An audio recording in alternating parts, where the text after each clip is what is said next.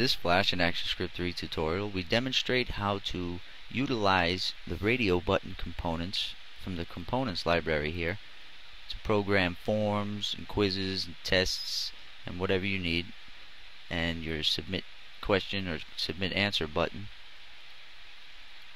will show, and we have conditionals set. We'll show you how to program conditionals to show whether the answer is true or not. So if they press Flash, which is the correct answer, it says Flash is correct, well done. Any of the others will say that selection is incorrect.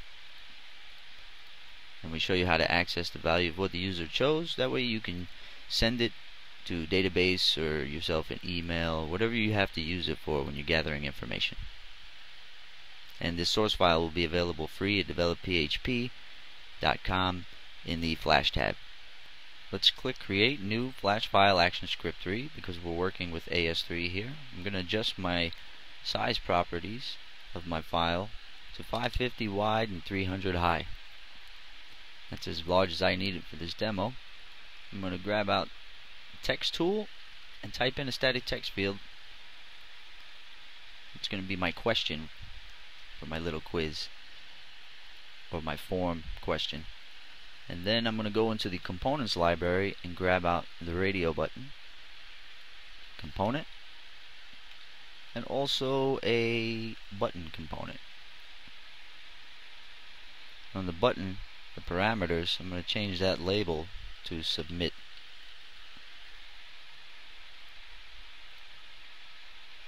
Or submit answer.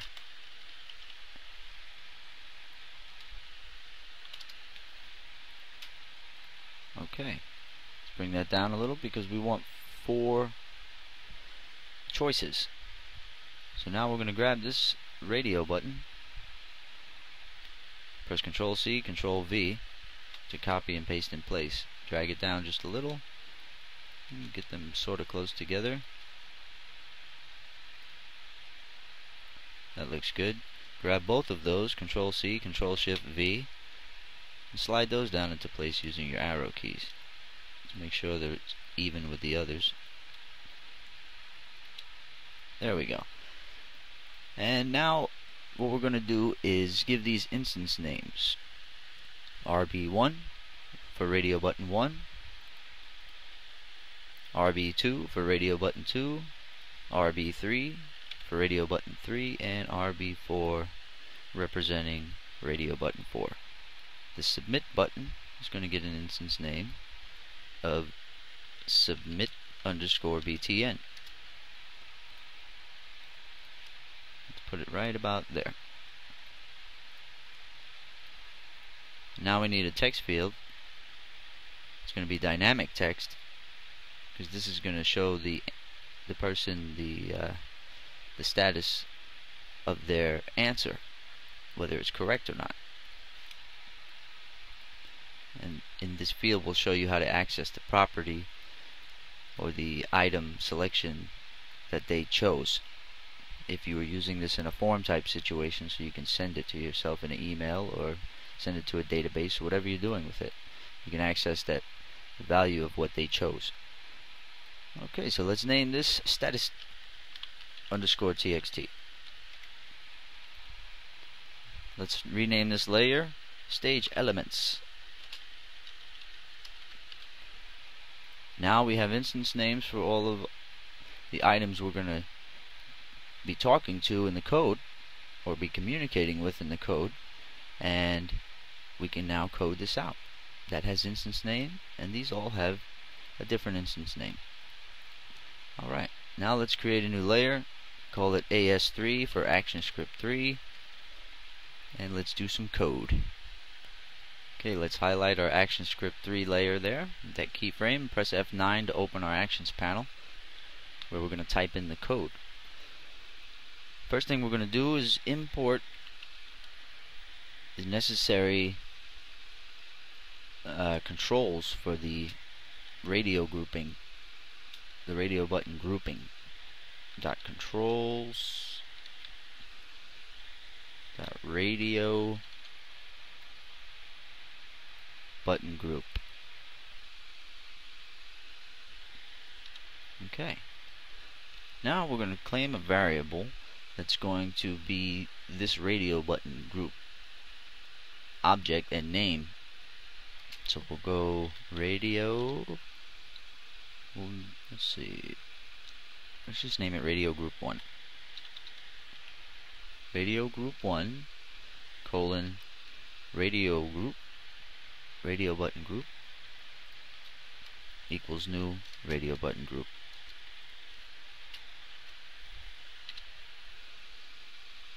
And let's put the name of this radio button group right here, which is going to be question 1. Alright. Now we have the radio button group all set up. So let's place labels on those radio buttons here. So each radio button, we don't want it to say label. We want to give it the actual label of that choice.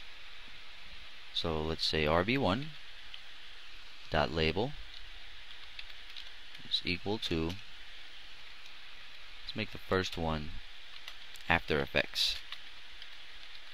Adobe After Effects.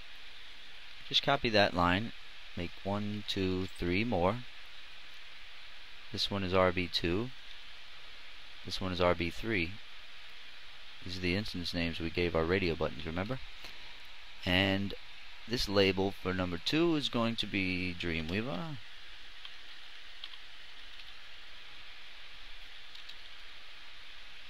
The label for 3 is going to be Flash, which is the correct answer for this question. And the last one will say Fireworks. Now that they all have labels, let's see what happens if we press Control and Enter. See? There's my question, and now these all have the correct labels. Okay. Now we can type in for that submit button, submit underscore btn dot add event listener. This is going to be for when the user clicks that submit answer button. Event dot click, and the function we want to fire off we'll name submit click. Close that up. Now we'll type in that function.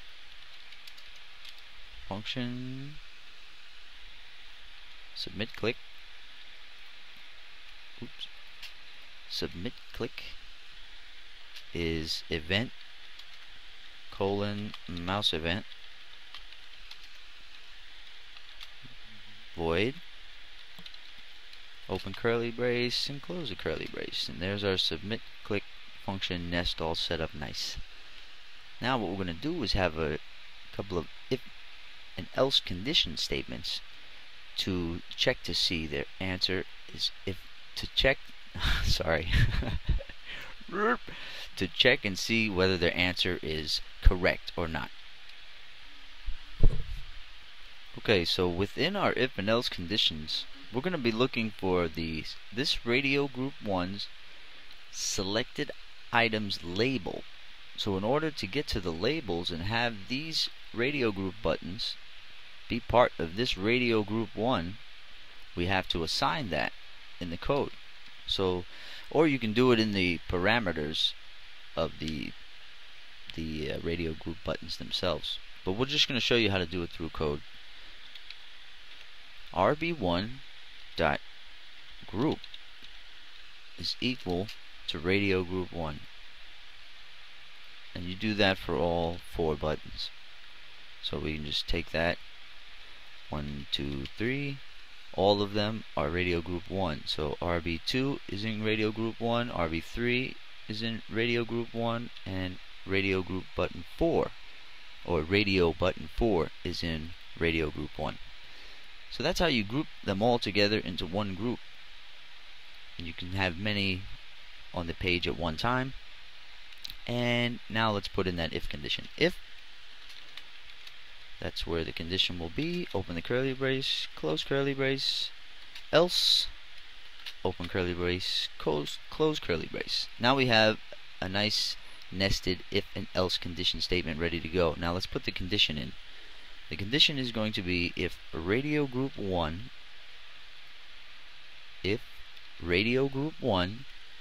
dot selection dot label is equal to flash, which is the correct answer, then we're going to put something in the status text field. And that something is going to be equal to, it's going to be equal to this, the label. So you just say radio group 1 dot selection dot label, which would be flash in this condition, plus, I'm just going to add to this line and say space is correct. So the output of that, say well done. So the output of this would be flash is correct, well done. And the reason why it would say flash is correct, well done, because you right here you're printing out accessing the value of what they chose. You're printing it to that line. So now we'll just say else, because if it doesn't equal flash, that means their answer is wrong. So we say is incorrect. Try again. That's it. Hey, I just needed to splice in this little code edit here, and what I did on the submit click function, inside of it, before we ran the normal if and else condition to see if the question is right or not, I put in an if statement to see if the radio group 1 selection equals null. That means in your little form, if you want to make it to where none of these are selected by default like we have here, and if they click submit answer, nothing happens. Now watch if I didn't have that code. Let's edit that out, and now press Control Enter. You'll see if I press submit answer, I get a big fat error. Null object reference, cannot access the property. So you have to have that code in there if you wish to make your radio button group not have any selected by default. But if you wanted one selected by default, you just say right here rb1 dot selected equals true, and then you really wouldn't need this because we wouldn't get any errors there because one would be selected. Watch, see, After Effects is selected already. We click submit answer. So you see how that all works? I felt I should explain that. But we want to make ours with none selected by default, so we're going to use this little if statement there. Okay.